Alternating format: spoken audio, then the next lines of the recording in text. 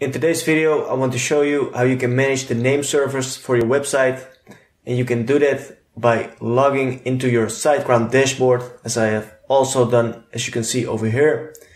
Then the next thing you need to do is you need to go to the Servers tab over here in the menu. You can click on it.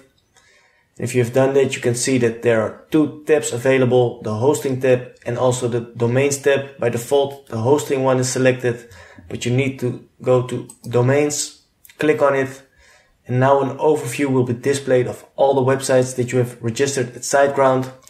So you need to select the domain that you want to manage the name servers for. So I'll go to the one for websitelearninglab.com. Then you need to click on Manage over here. So click on it.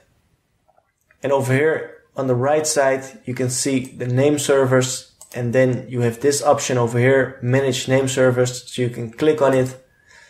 And over here you can change the name servers if you want to. So that's how it works.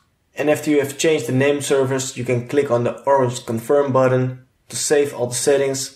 And you need to keep in mind that it can take up to 72 hours before the propagation is handled. In most cases, it will be a lot faster. In my experience, it mostly takes up to 30 minutes to 2 hours, something in that range. So it can be different for you, but you need to keep in mind that it can take up to 72 hours max before the propagation is done. If you found this video interesting, make sure by dropping a comment in the comment section and also like the video.